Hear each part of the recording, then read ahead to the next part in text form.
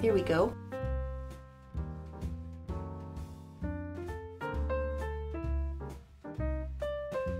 Yeah. Wow.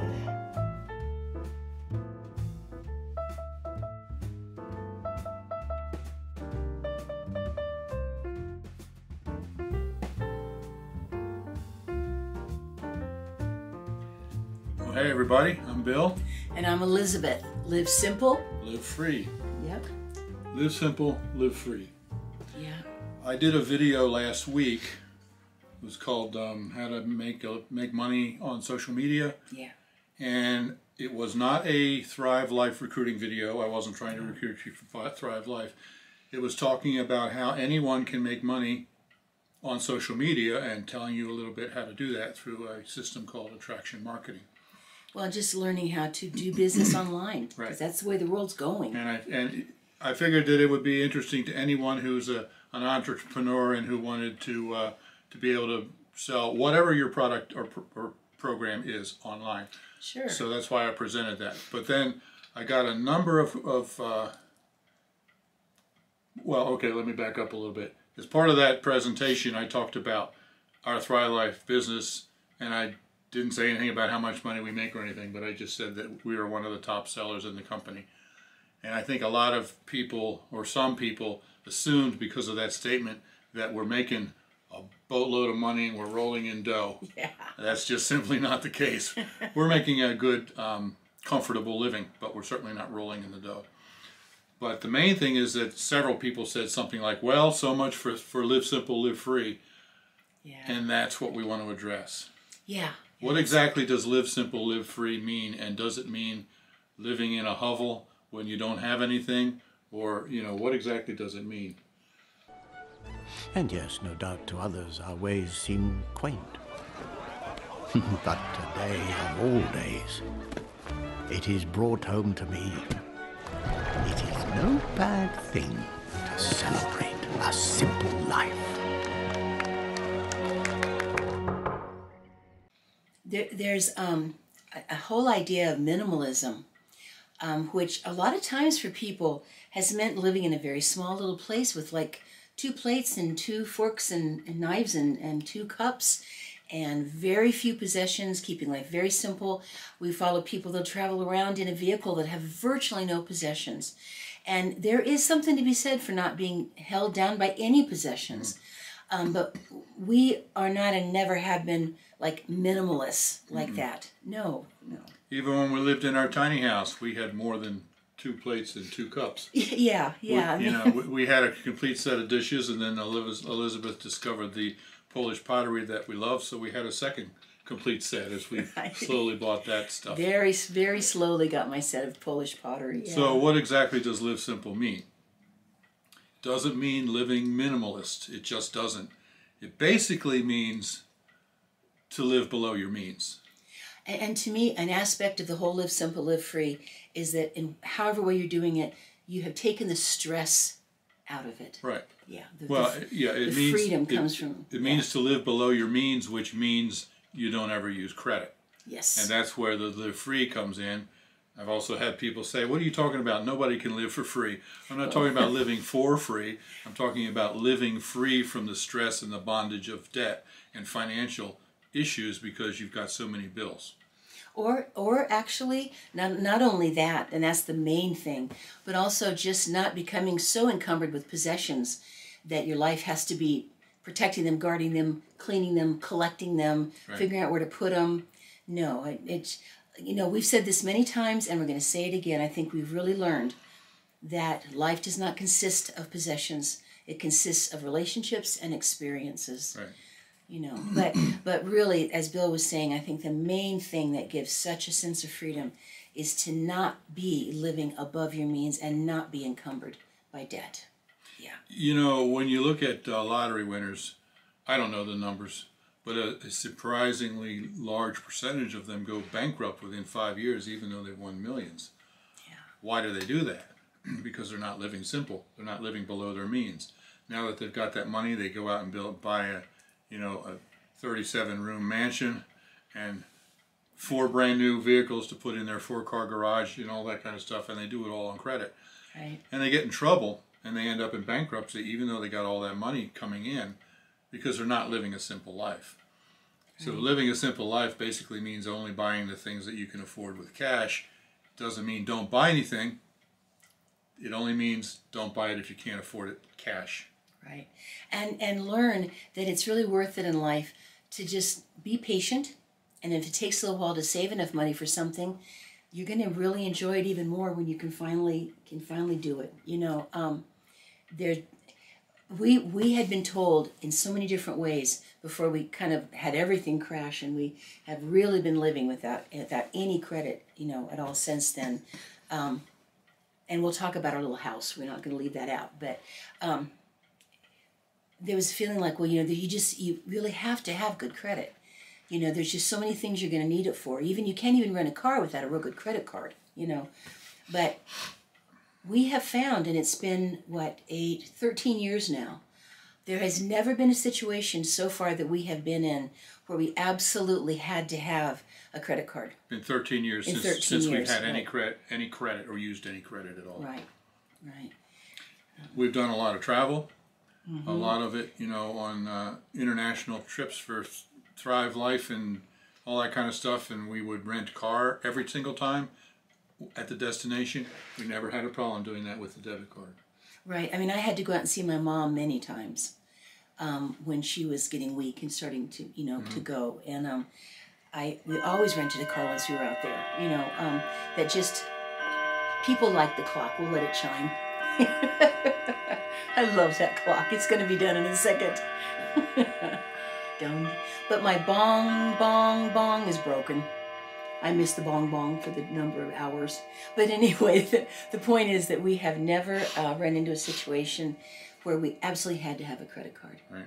You know, and we don't really have bad credit at all anymore. We just have we have no credit. little credit. Yes, like no credit. You know, so. And we don't care because we don't ever plan on using it again. Yeah.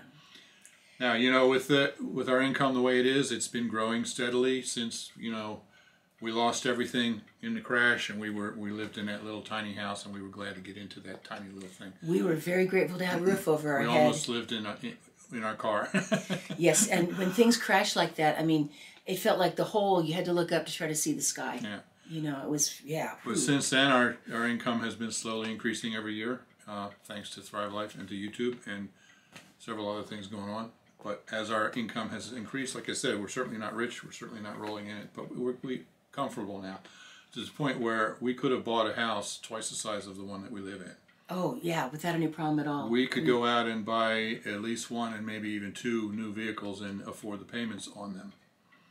But we haven't done that. No. We are still driving 15 to 20-year-old cars. Yep. We still have a 15-year-old travel trailer. Yep. We're still living in this house, which is a 900 square foot house, even though we could easily afford twice as much. Yeah.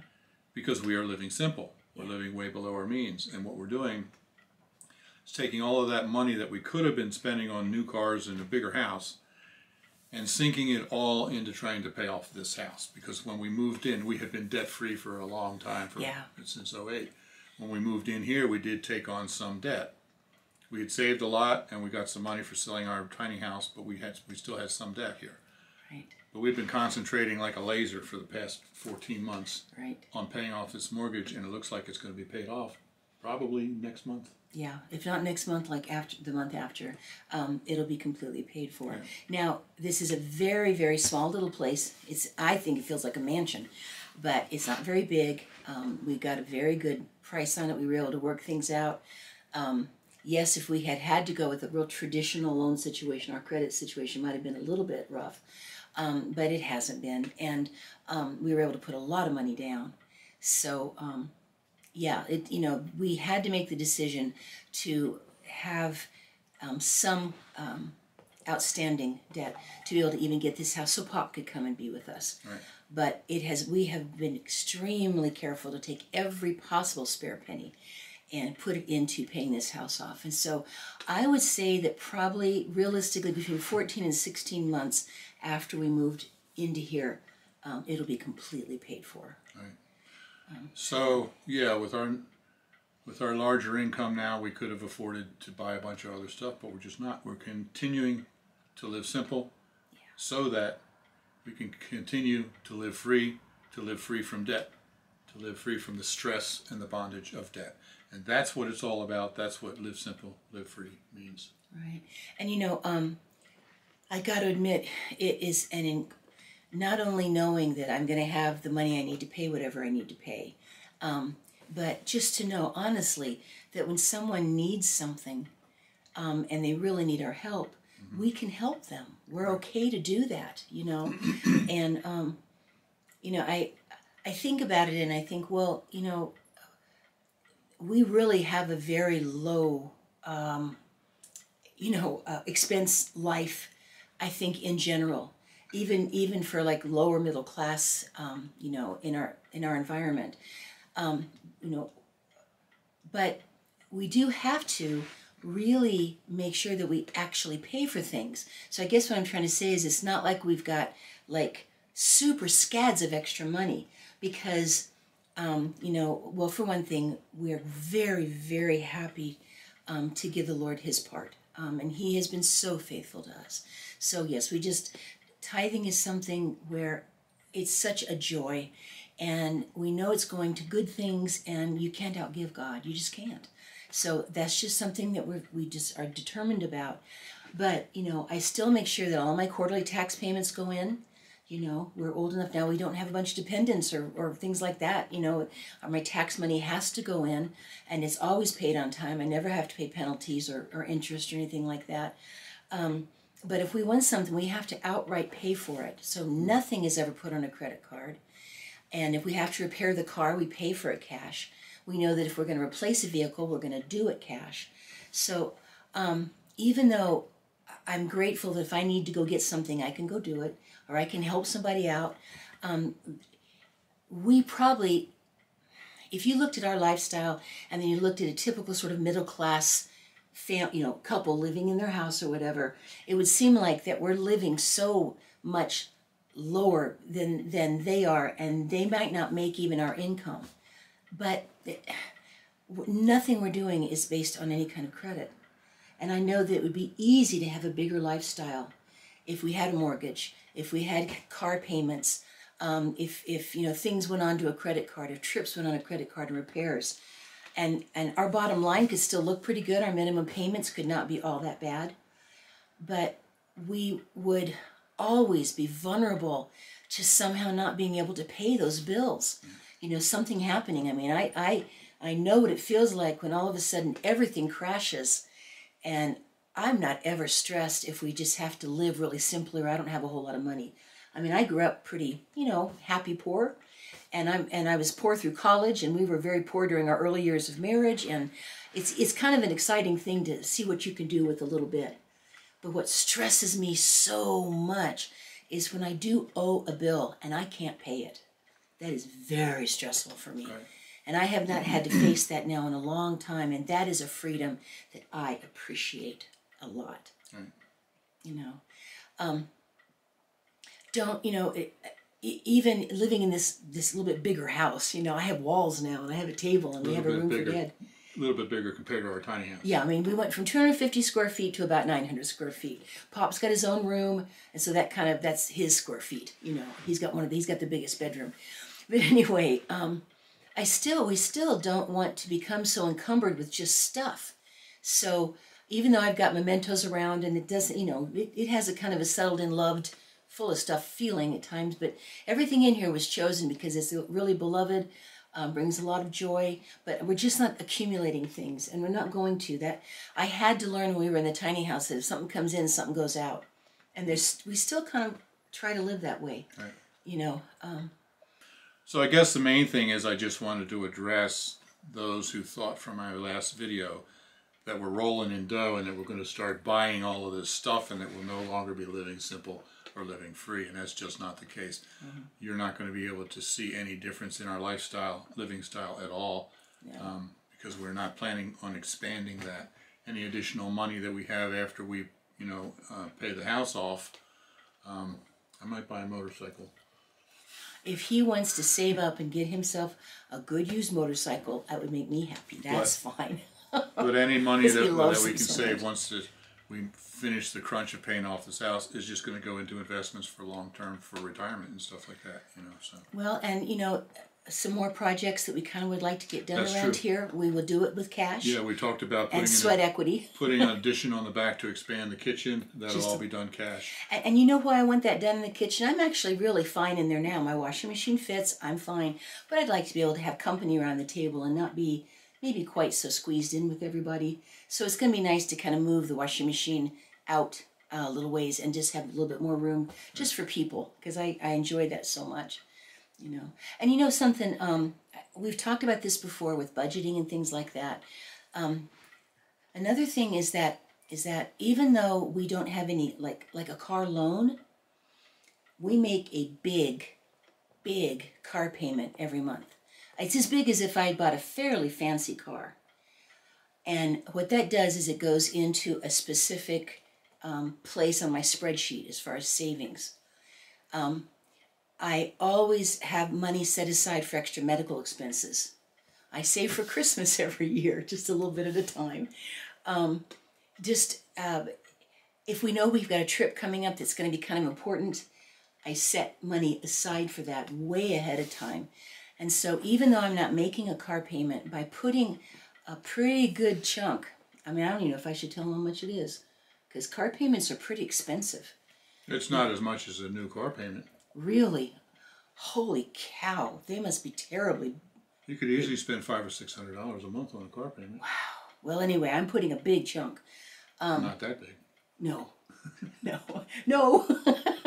But there's always money in the car fund, so that if we do have a repair, we know we've got the money to do it, and we are trying to save toward someday needing to replace vehicles, because we will have to do it someday. Right. So I guess what I'm trying to say is that by truly getting the money ahead, and being kind of ready for it,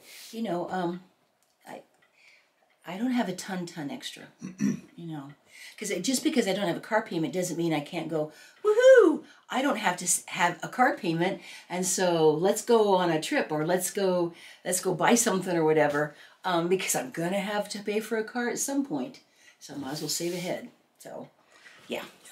So I think, one of our dreams for all of you guys is to be able to live simple and free like we do.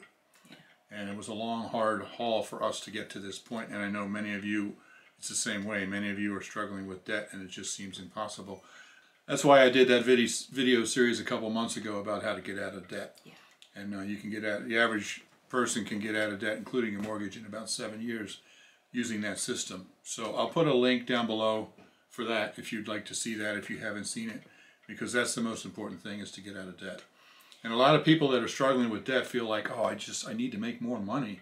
But reality is, you're probably not making enough money, and what you need to do is decrease your debt payments. Yeah, and possibly just do some decreasing on spending. You find other fun ways to do things that don't necessarily have to cost so much. Right. And I'll tell you, you can get completely out of debt, but if you don't change how you look at it, it can be very difficult to stay that way. That's why consolidation loans and stuff like that can be a pitfall. Mm. You end up using up equity out of your house because you're going to finally get all of your credit cards paid off. But if you don't stop using the credit cards, he talks about this in his seminar, if you don't stop using the credit cards, you're going to be back in debt with all this equity used up on your house. You got to dig in and decide, you know what? I want to give God a chance to take care of things in my life. If I can't do this right now, then I'm not going to do it, and I'm going to do my best to be ahead for emergencies. But if I can't afford to buy something, then God's going to have to work something out for me, because I will not use debt to do it. I do feel very incredibly blessed to be able to have this home. That dogwood tree gives me joy every season. I absolutely love it. I'm looking forward to putting the garden in. I love living close to our kids and grandkids. Even if we could never travel again, although we really would like to and would hope to, I feel so blessed just being here. Mm-hmm. And a life doesn't have to have too much stuff in it to be a joy. Absolutely. Thanks for watching, everybody. There's our philosophy: live simple, live free. It's still going strong. Yeah. All right. Love you guys. You be blessed. We'll talk to you next time. Bye-bye.